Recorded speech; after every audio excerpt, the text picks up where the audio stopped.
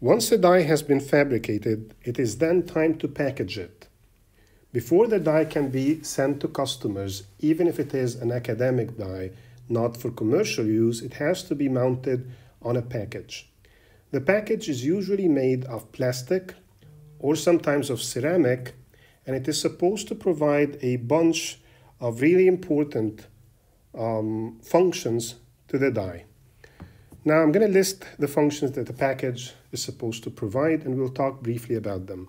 The first is mechanical support. So the package is supposed to give mechanical support to the die. Recall that the die is just a piece of silicon with features created on top. Most die are covered in a thick passivation layer made of silicon dioxide, but they cannot provide mechanical support for themselves. What the package does is it provides a solid ground upon which the die is fitted so that it can then be combined with other components in a larger system. The second and perhaps the most important function is communication. Specifically, communication with the outside world. So the chip needs to communicate with the outside world to provide outputs and to accept inputs. The package helps do this by providing pins to the chip. The third function is cooling. So all chips, all microchips, dissipate power. Power is dissipated in the form of heat, and this heat will then accumulate on the surface of the chip. This heat needs to escape, otherwise the chip will heat up so much that it can start affecting its functionality or its performance. Cooling is provided by the package by providing a very large surface area. This surface area comes in contact with air, which allows heat to be removed by radiation or by convection. If the chip dissipates a lot of power, so much so that the mere area of the package is not enough to radiate this heat away, then we could have fins, which are usually made of metal, that increase the surface area and allow cooling to be more efficient. With very large chips that dissipate an even larger amount of heat, you might need cooling fans to provide additional removal of hot air from the surface of the chip. This is, for example, the case with most microprocessors. And the last but not least function of a package is to provide protection. So protection means that we protect the surface of the chip from scratches, other forms of mechanical damage, and anything that could change its properties. Remember that the die is basically silicon, and the properties of silicon can change significantly based on the impurities that it contains. Also, all of the metal layers that form interconnects in the chip can become scratched easily because they are really small. So we provide an additional layer of protection through the body of the package. Recall that even within the chip itself, there is a layer of protection provided by the passivation layer. So in this diagram, you can see like a very simple way in which a die is mounted on a package. The die is the white area here, and at probably one of the metal layers, you create something called bonding pads. These are very large by the standards of the chip, very large rectangular or square areas of metal layer. And these provide areas where we can contact the pins. So they provide contact between the die core and between the pins. Now the pins happen to be at the periphery, usually, but not always at the periphery of the package. And contact between the pads and the pins is provided by wires. And these wires are usually made of gold.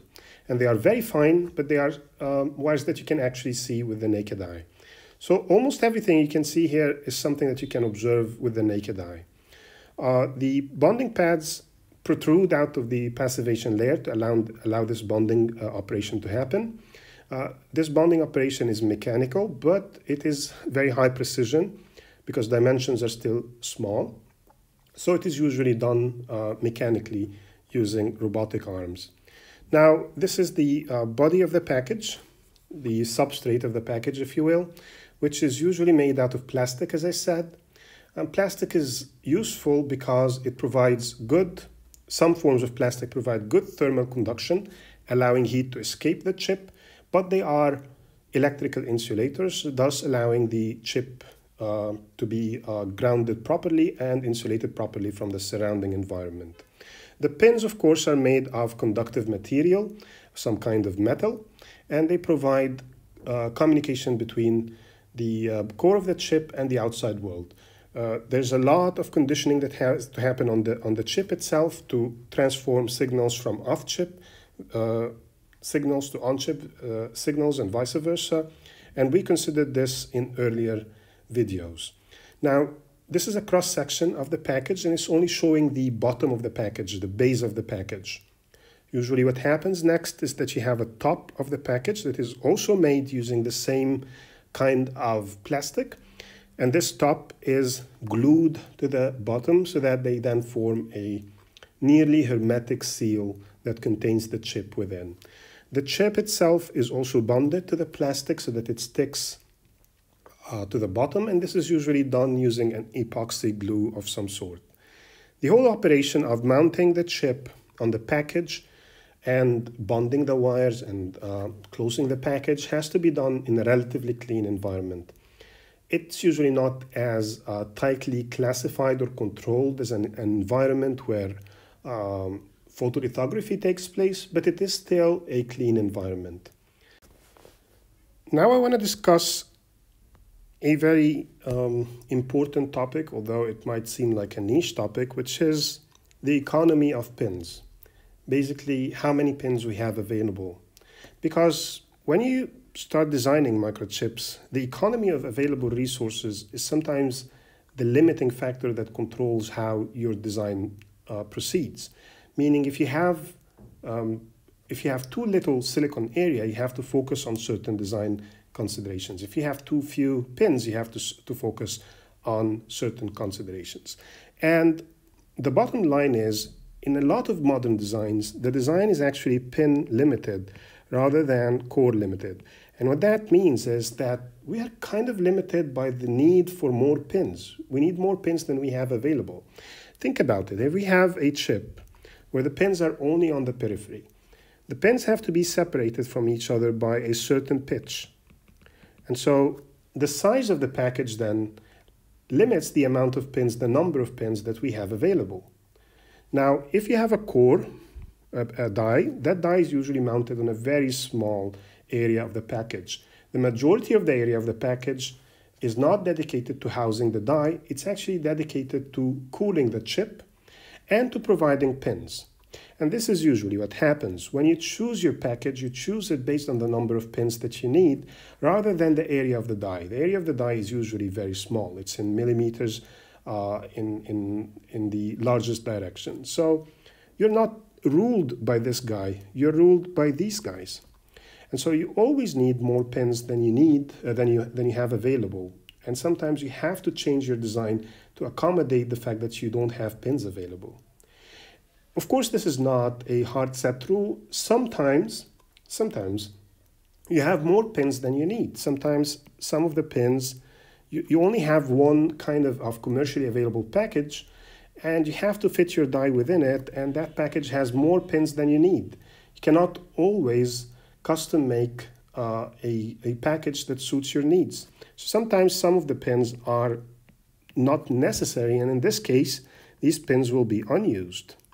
This is more common in simpler circuits, especially in non-commercial circuits, but you will also find it sometimes in very simple microchips that contain a few logic gates or like an adder or something.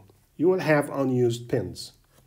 It is also a fact that you can have unused pads. So you could have unused pins and unused pads, because sometimes you insert pads and you don't use them, you don't connect them.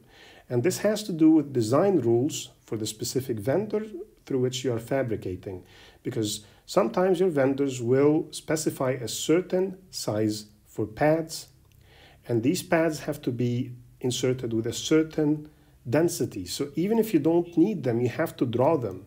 And in that case, your die core itself is imposing the size of the chip. And so imagine that you have a core that is small, and then you have like all the pads that you need around this core. Now, if your core is larger and you still only need these 8 pads, the design rules might actually tell you that you cannot do this. You have to insert as many pads as the layout will take. And now these additional pads are unused. So that is also a possibility, in which case you will draw the pads but leave them unconnected.